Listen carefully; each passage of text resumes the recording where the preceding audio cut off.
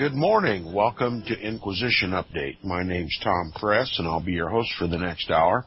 You're listening to FirstAmendmentRadio.net. Thanks for tuning in. My guest this morning is returning to help us explore further what we are learning in the book, The Ark and the Dove by J. Moss Ives.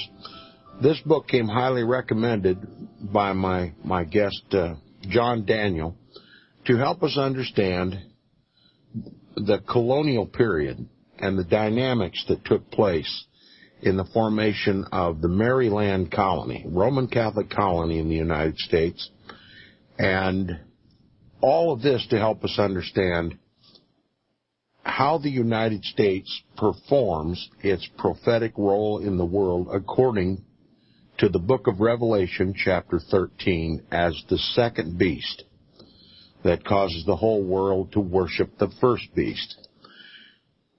We've covered two preparatory sections of this book, the first being the preparation and the second being the planting. And now we're into the third section of this book, the harvest. And even the titles of these three sections indicate a plan, a well-concerted plan for the establishment of Catholicism in these normally regarded Protestant colonies, and eventually the seating of our government. And my guest this morning, John Daniel, the author of the book, the Grand Design, is here to help us understand what we're learning in this book. Good morning, John. Good morning, Tom. Again, thank you so very, very much. I'm very humble and grateful to be invited on your show. And I pray that your listeners will understand these things as the truths that they really are.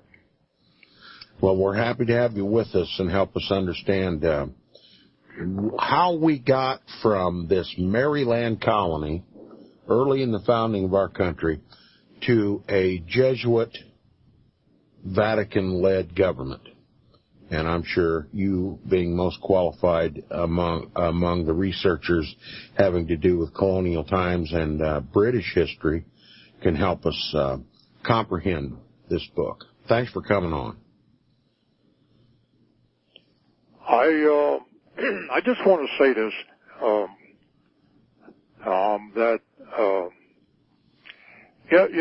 anyone that is honest enough to really want to know what the truth is, the books like The Ark and the Dove, and there are other books also that are written by Roman Catholic authors that leave you absolutely without a shadow of a doubt what was going on. And I have used this concept or example before. When you go into a church and the plate is passed around for foreign missions, and in other words, you donate an offering, and that offering is being used to pay for missionaries that are going from the church that you are giving this donation to, from that particular land to the foreign mission, to wherever this land is that they want to convert, proselyte, or in other words, to persuade, or in some cases even to use force to get another person or a group of people to believe the same way that you believe. And that's the whole purpose of this thing. And my point is that when England separated herself from Rome, it infuriated her. And every effort was made to bring England back into the fold of Rome. And there was an incredible, terrible struggle that was going on. And England became a mission. And so the missionaries that were sent there were the Jesuits. And many of the wealthy people, the elite of England, where they could not do what they wanted to do in that country firsthand, they literally went over to Europe on the mainland, and became students of the Jesuits, a training that prepared them for the work of being missionaries to go back into England and do the work that they were educated to do. And so all of this was going on, and what I'm trying to establish here is that England literally became a mission for the Roman Catholic Church and the Jesuits to bring England back into the fold of Rome.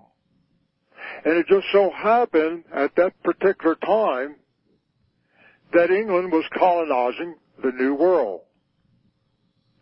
And so when the beachhead was established in England as a mission by the Jesuits, then America itself, or I should say the American colonies, the English American colonies themselves became a mission. And this mission was supervised by the mission that was established in England. Right. And so all of this back history, it might seem very dull to most people, and it's over their heads perhaps in many cases because they've never been taught these things. But I'll tell you what, those who criticize even Liberty Radio Live, and this fellow by the name of Tom Perez who's reading the Ark the Dove, it only proves to show just how great this deception is that was pulled off. And one thing for sure, when you hear people talk about, and they begin to grasp that something is really going on, our American government or America has been infiltrated, invaded, we see that in itself again proves just how great this deception is. Because the simple fact is, America has never been infiltrated. It has never been invaded as far as the American government is concerned. That's what I'm referring to. Because the American government itself was produced by those people on a very well planned secret mission to accomplish just what they accomplished. And one of the things that I want to bear out here as an introduction as we get into this little presentation here this morning is the simple fact that once the victory was accomplished, you will find that the celebration took place at the estate of Charles Curl. And you will also find that the French army, who was responsible, so-called, of defeating the British army, and they celebrated in Baltimore on the very site that John Carroll had began to lay the foundation for the first cathedral in the colonies. And they said a high mass right there as a celebration event. And when John Carroll in 1789, the very year that the United States of American government became a nation. John Carroll went to England and had his head anointed in celebration, a victory celebration, as the first bishop of the hierarchy, the first in the colonies that was established through the work that they did to bring about the hierarchy of the Roman Catholic Church in the Protestant, English, New World, what we know as the United States of American government. Why did he go to England? Well, because this was where the mission was originally. And who was the celebrants? I mean, who was there to celebrate? Well, you find that they celebrated in what was known as the Lulworth Castle. And there was also those wealthy, super wealthy Roman Catholics that were there to participate in the celebration of the Waldorf Castle. And, you know, I make this statement that I'm originally from the state of Maryland. That's where I was born and raised, around the Baltimore area. So I know this area very well. And I tell you by experience, you know, the Carroll family is very well known, even to the point where there's a Carroll County in Maryland. You know, on Cathedral Street in Baltimore sits the first cathedral that was established by John Carroll, and this is where the French soldiers held their mass after the victory of defeating the English army, John, England, certainly, let's put it that way, right there in that whole area that I was born and raised in. So all of this history is very vivid in my mind as I have done my research and share. And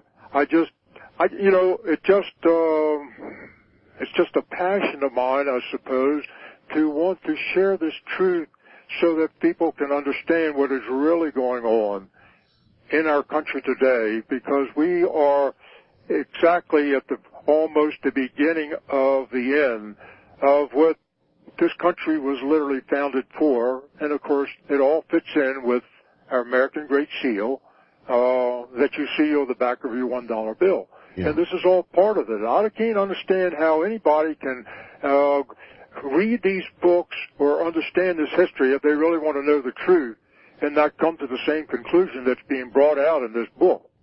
Yeah, John, you were talking about this celebration that was had in Baltimore and in Britain over this, and how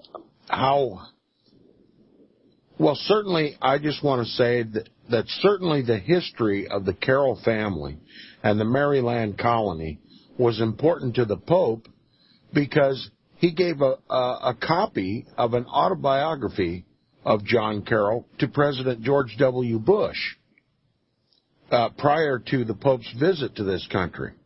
And it was all about the Maryland colony and the Carroll family. And the information that you bring to bear is their involvement in the formation of our government, the Declaration of Independence, and some of the articles of the Constitution and Bill of Rights, and our entire form of government. And this is what's oftentimes missed when researchers talk about the Revolutionary War. The Carroll family is completely ignored. And it's come to my attention that the Carroll family was so influential that it's almost untenable that these researchers don't know this and don't mention it. Yeah, I have to agree, and you have to realize that I don't think it's all just total ignorance, Tom. I think it's intentionally ignored because nobody wants to expose what the Roman Catholic Church really was up to and actually accomplished. And this is right now, as we, we're privileged to be able to speak our mind on Liberty Radio Live, and I'll say this to folks that call me, and I want folks to give the credit where credit is due.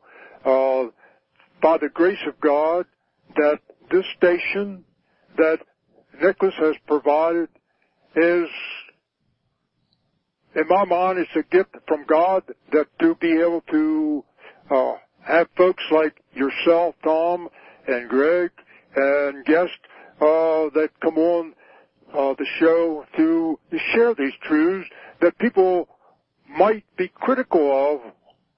But the simple fact is, any truth through any age, when it comes to the truths of God, the true God, there's always been criticism, not just plain criticism, but if they have enough power to do it, they want to solace you, and they want to shut you up. Yeah. And so we struggle here on Liberty Radio Live and other places where we have our ministry to provide these truths. And but by the grace of God, there are some dear hearts out there that want to understand these things, and they will do a little homework of their own, do their own research, and come to the exact same conclusions that we have come to ourselves as we've done our own research. Because it doesn't mean anything to anybody else when somebody else does all the homework for you and you put it there in their lap. You got to do your own homework, and then it becomes an experience to you where you know what the truth is, and nobody else then can deceive you anymore. Right. That's so important. You have to own this information. It has to belong to you. You have to earn it. And we're just hopeful that the information we bring forth on LibertyRadioLive.com and Inquisition Update encourages people to get involved and come to these understandings on their own, to spend some quality time researching and checking out some of the things we talk about here. Because when they do, then they own it. You know, to give you the great struggle that was going on in England, even between the Jesuits themselves and George Calvert, or Cecil Calvert, I should say, which was the son of George Calvert, the Lord Baltimore.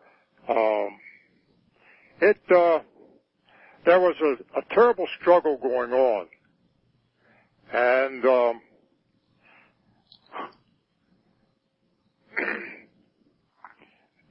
you know, you can read things to people, but I want to take and read a letter here to give you an idea of what was going on. And we brought this out a little bit in my last time I was on your show, but this particular letter is written by Cecil Calvert to his brother, who was the governor of Maryland. And Cecil Calvert was in England. Leonard Calvert, his brother, who was the governor of Maryland, was in Maryland. Cecil Calvert never stepped foot in the colony that he was the owner of in Maryland. So, but his brother was there, and he had sent letters to him to counsel him what was going on in England, and his very, very life was being jeopardized by some of the actions of the Jesuits, and he wanted his brother to fully understand this, and he writes this letter. And this is taken from the letters of Cecil Calvert to Leonard Calvert, written in November 21st to 23rd, 1642, and you find them in what is known as the Calvert Papers. He writes this, and I'm quoting. Okay. For whatsoever you may conceive of them, speaking of the Jesuits, who have no reason upon my knowledge to love them, very much if you knew as much as I do, concerning their speeches and actions here towards you. Now remember now, excuse me, Cecil is writing to his brother Leonard, who is the governor of Maryland. I am, upon very good reasons, satisfied in my judgment that they do design my destruction, and have no good cause to suspect that if they cannot take or cannot make or maintain a party among the English to bring their ends about, they will endeavor to do it by the Indians within a very short time, by arming them against all those that shall oppose them, and all under presence of God's honor and the propagation of the Christian faith, which shall be the mask to hide their other designs withal. If all things, he goes on to say, if all things that clergymen should do upon these pretenses should be accounted just,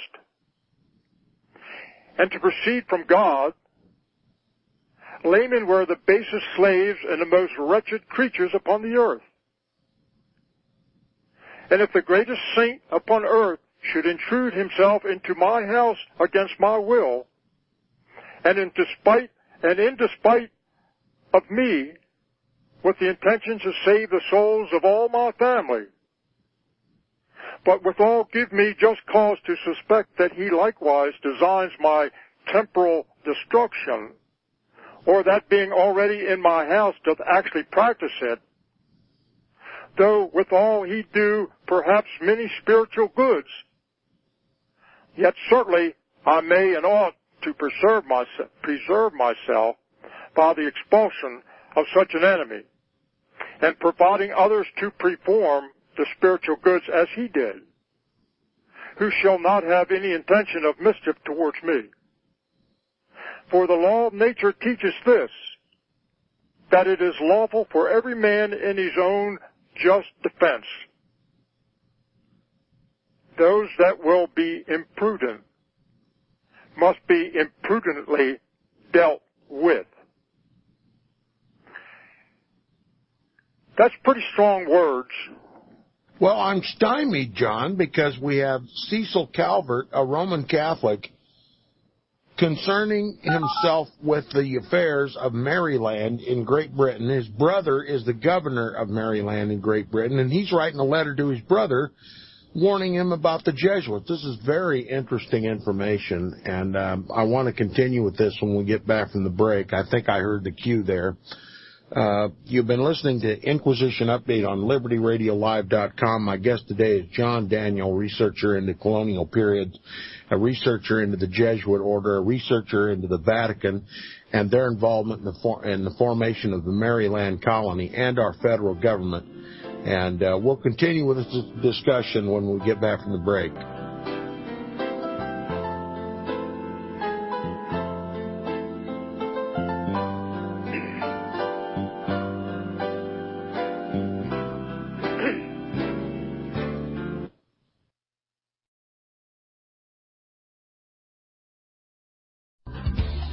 Hear it first on FirstAmendmentRadio.com and FirstAmendmentRadio.net.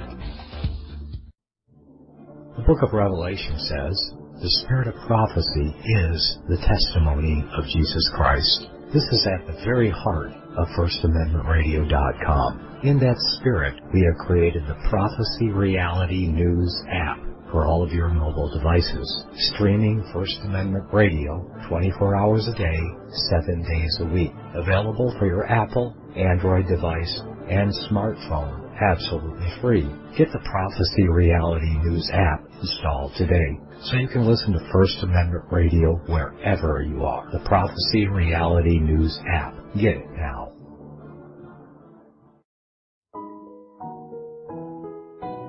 The program you are listening to is 100% sponsored by you, the listener, on this First Amendment Rights Media channel. You will notice that there are few commercials on this radio network. There's a good reason for that. Corporate advertising dollars come with strings that limit program content. So without your help, these programs cannot continue on satellite, internet, or our several affiliates. If you benefit by the educational law programs, we ask you to give. If you are admonished or nurtured by the Bible and ministry programs, we ask you to give. If some voice a cause that you are passionate about, we ask you to give. If you believe in any of these, we ask you to support them as you would a missionary on a continual basis, as if giving a tithe for missionary radio. These programs are not commercially viable and must be supported by those faithful to the cause of truth. Look for the button to sponsor your favorite programs at our listen and schedule pages on the Internet. We will also give you unlimited archive access to all of our programs. We're asking you to give much less than a tithe, so that you may also send support directly to a particular program host, cause, and anywhere else the Spirit may lead you. Do all to the glory of our God and Creator, for His holy nation, the only kingdom that will last forever. Thank you for listening. You're listening to FirstAmendmentRadio.com worldwide. Freedom is never free. We need your support today at FirstAmendmentRadio.com.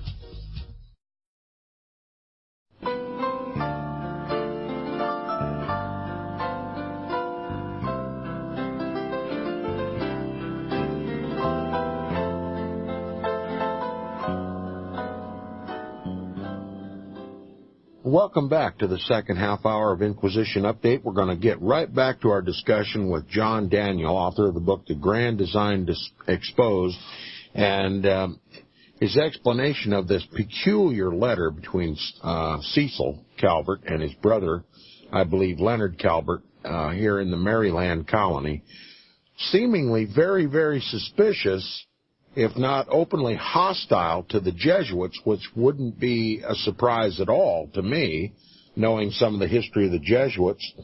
But what is the purpose of this fear? It seems to me that the Jesuits are a threat to the Maryland colony as it was established, being a land that was free religiously and had no established church, and Protestants and Catholics served and worshipped without interfering with one another. They basically lived in peace.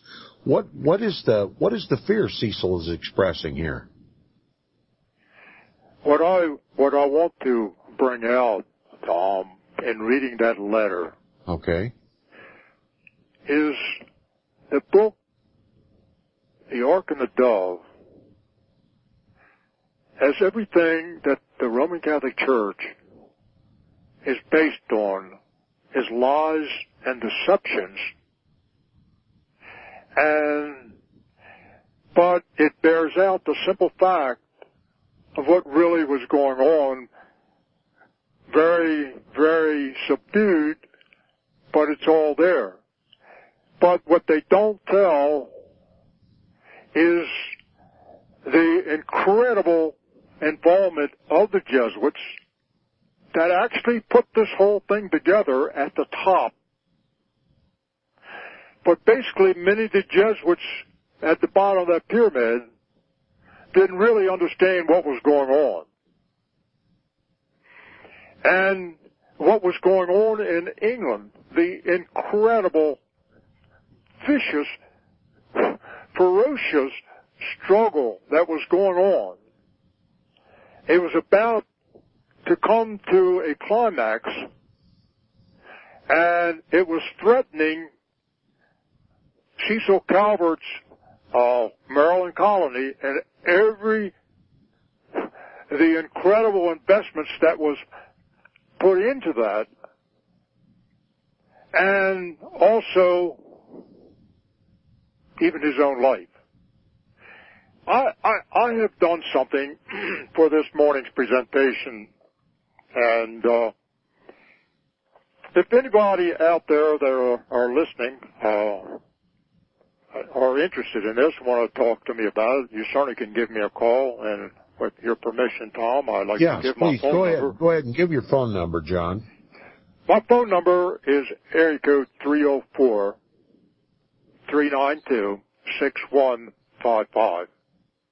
Again, area code 304-392-6155. I took the time to write down the different names that sat on the English throne, and I'm going to start with Mary, who was the daughter of Henry VIII. And this Mary was known as Bloody Mary.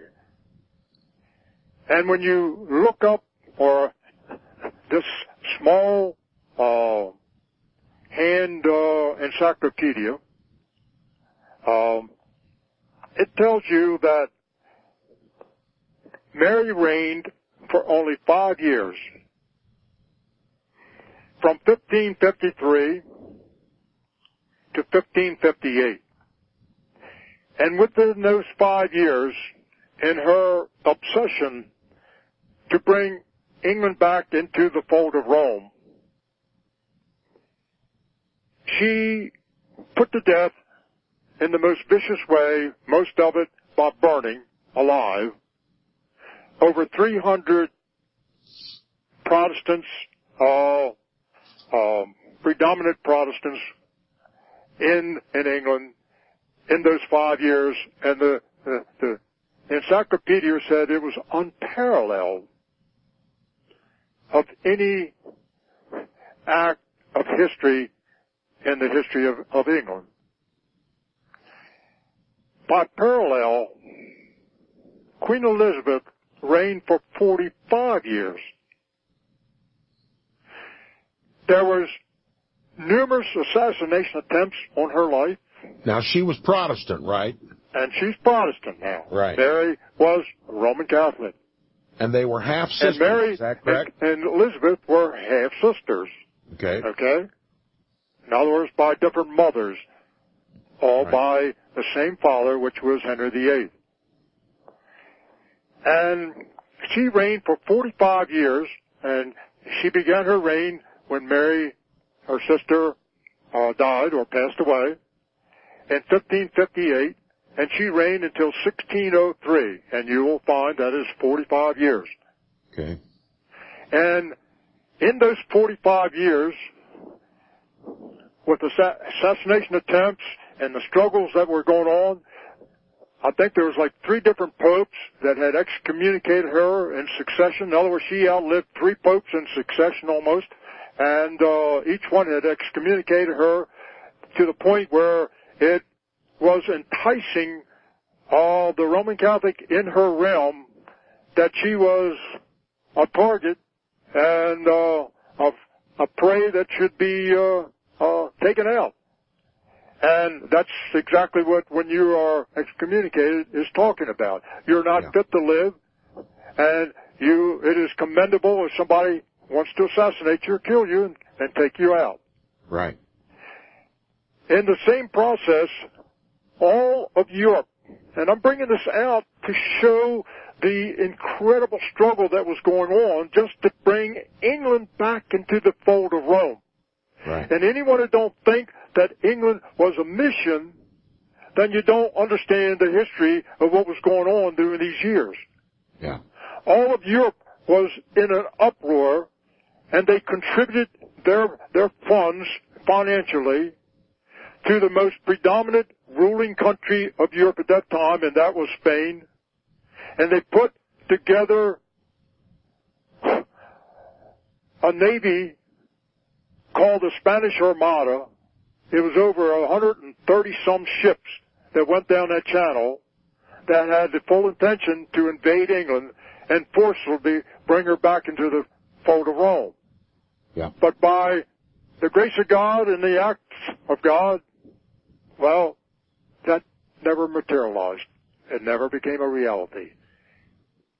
And these ships were actually forced to go around the northern part of the British Isles and go around to the west of the British Isles, and there they met their fate. A storm broke out and destroyed almost two-thirds of the ships and the sailors that were on them. And Spain never recovered again with the military sheep power that she had at that time. So never. It was a massive Roman Catholic Spanish effort to forcefully seize Great Britain and bring her back under the papal throne, and God intervened by natural means and destroyed that fleet and put Spain in the background again. And so Protestantism, or at least the reign of Queen Elizabeth, continued for a while then. When Elizabeth died in 1603, then her relative, who was a cousin, who was the King of Scotland at that time, was James VI of Scotland. Now, Scotland was Catholic, right? Of England. And Scotland was Catholic, right?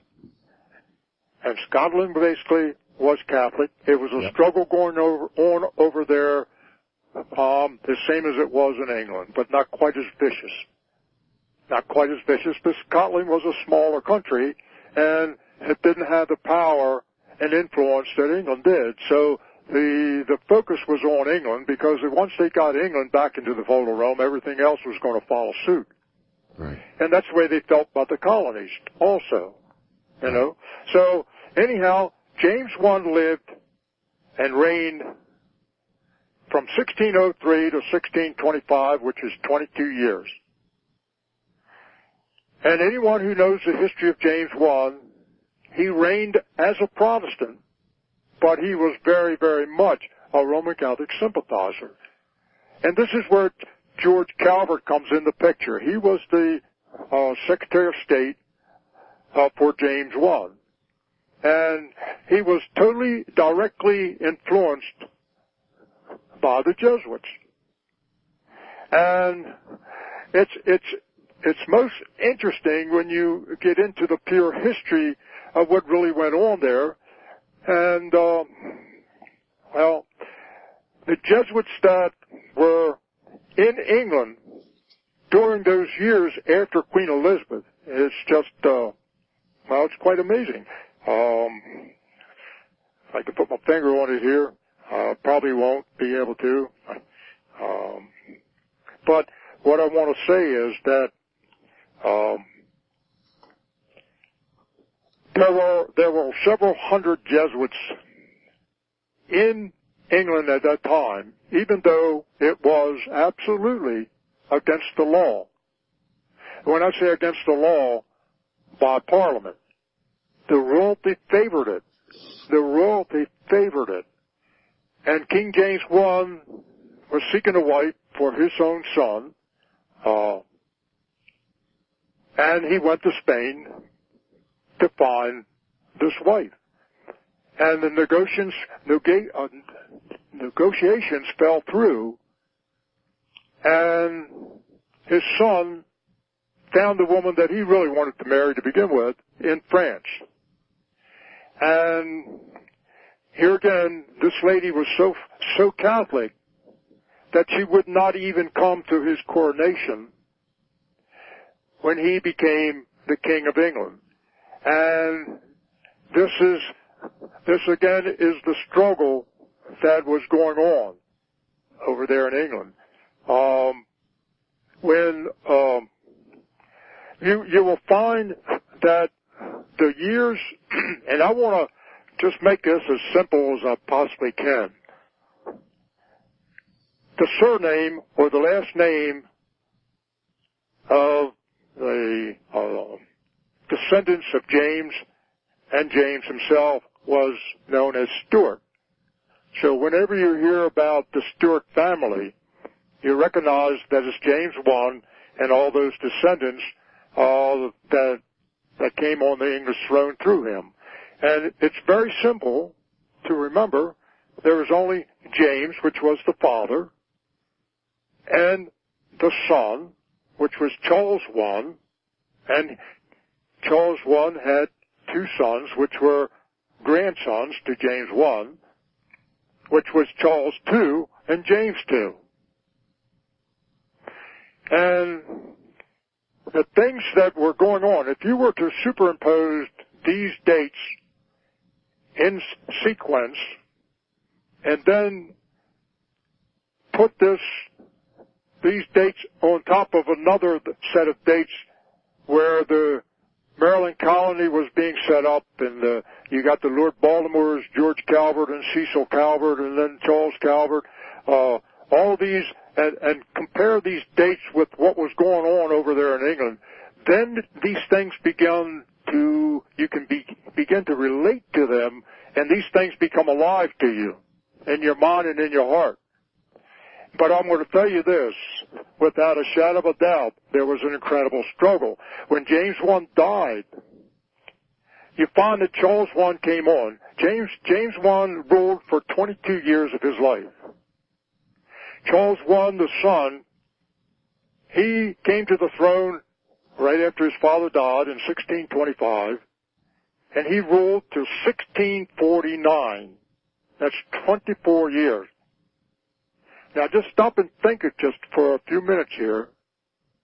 You realize in those years, it was Charles I that George Calvert, he passed away right after James I had passed away, and Cecil Calvert became the owner, proprietor of the Maryland colony.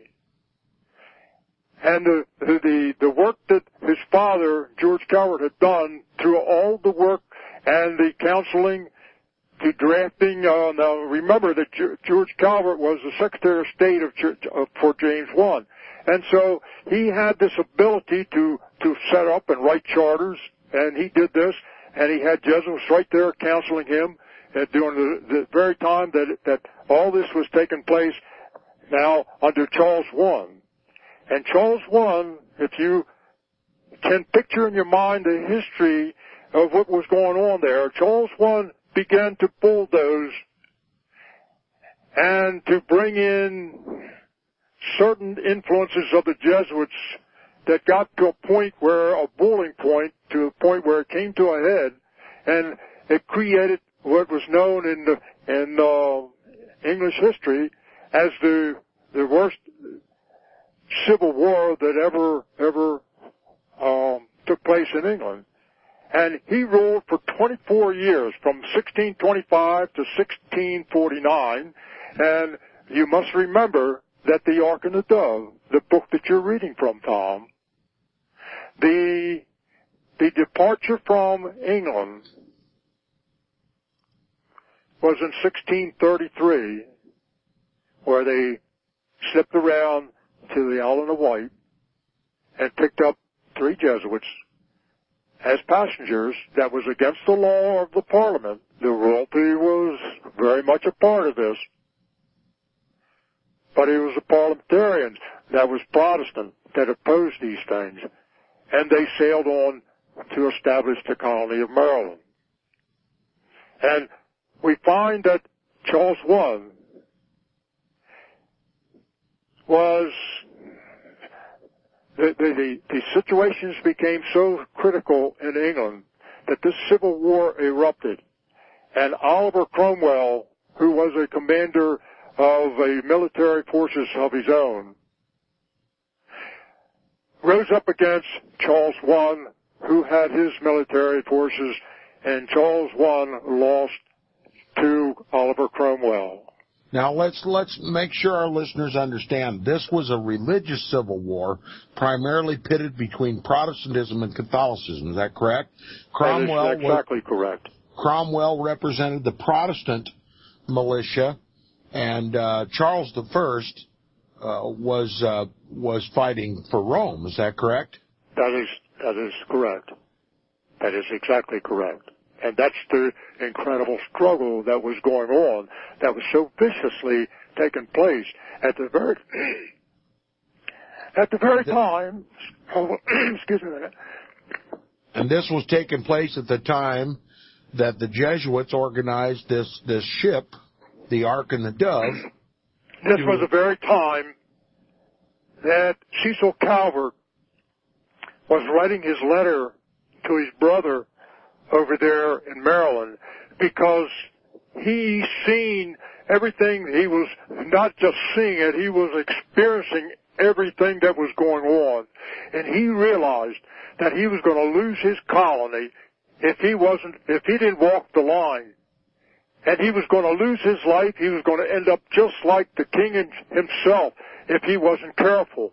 But the Jesuits had no regard for Cecil Calvert or anyone else. As Cecil Calvert put in this letter, they had no regard for anyone else but to ramrod what they wanted to ramrod through, and that was to establish wholeheartedly a Catholic Maryland colony. But the simple fact is, you see, at the top of the hierarchy, and including the Jesuit general himself, because it took a letter from Cecil Calvert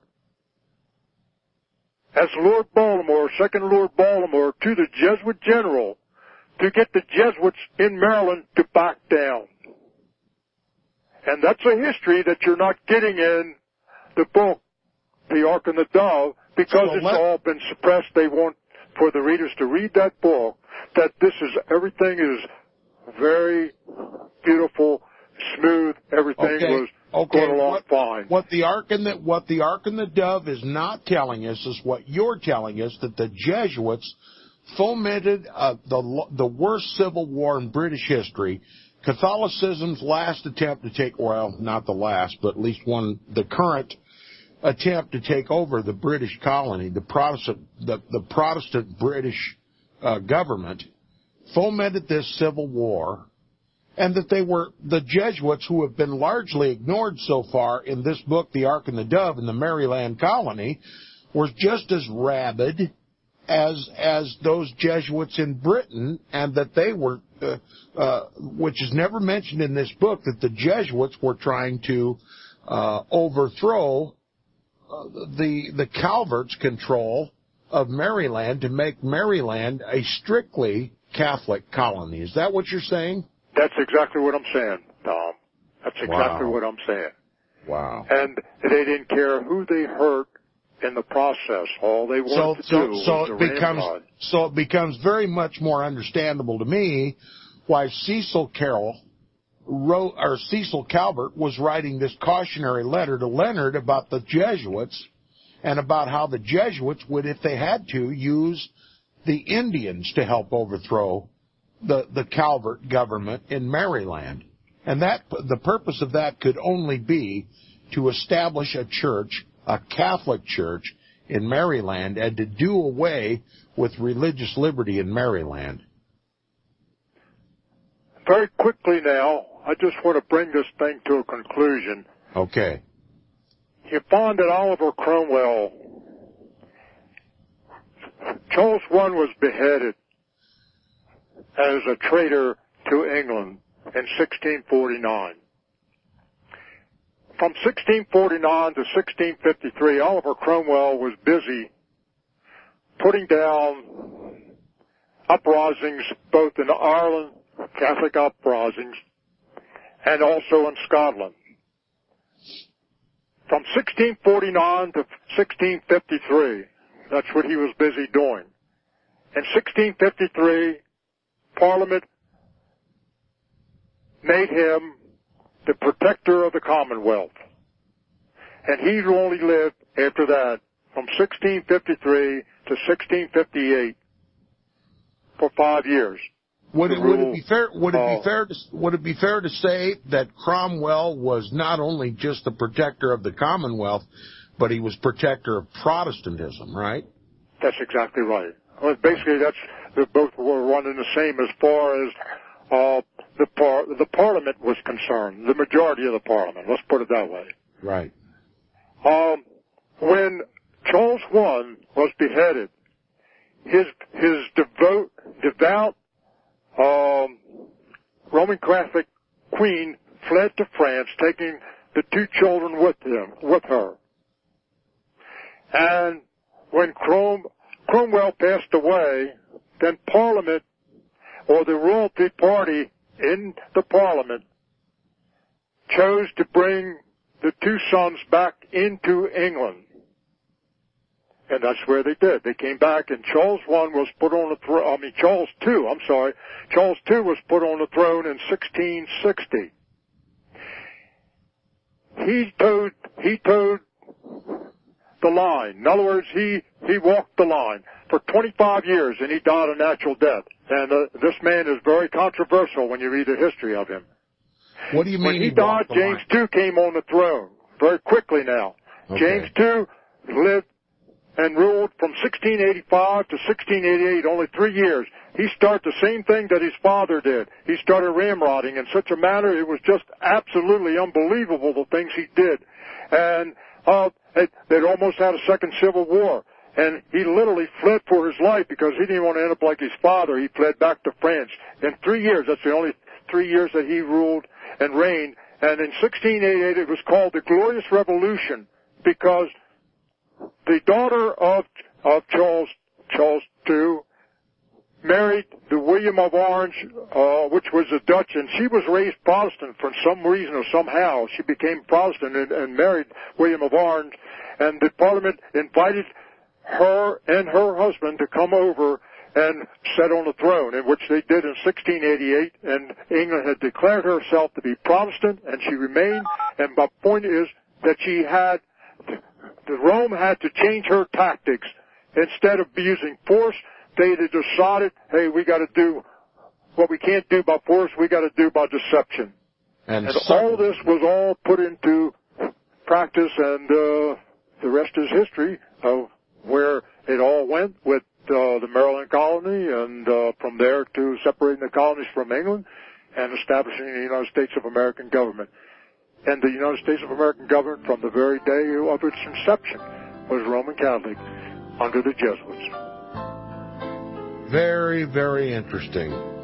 Thanks, John, for coming on. We'll see you tomorrow on Inquisition Update. Thank you very much for having me on.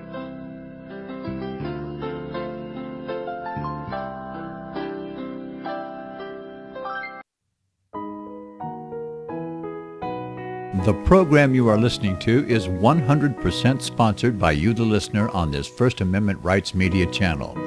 You will notice that there are few commercials on this radio network. There's a good reason for that. Corporate advertising dollars come with strings that limit program content. So without your help, these programs cannot continue on satellite, internet, or our several affiliates. If you benefit by the educational law programs, we ask you to give. If you are admonished or nurtured by the Bible and ministry programs, we ask you to give. If some voice a cause that you are passionate about, we ask you to give. If you believe in any of these, we ask you to support them as you would a missionary on a continual basis, as if giving a tithe for missionary radio. These programs are not commercially viable and must be supported by those faithful to the cause of truth. Look for the button to sponsor your favorite programs at our listen and schedule pages on the internet. We will also give you unlimited archive access to all of our programs. We're asking you to give much less than a tithe so that you may also send support directly to a particular program host, cause, and anywhere else the Spirit may lead you. Do all to the glory of our God and Creator, for His holy nation, the only kingdom that will last forever. Thank you for listening.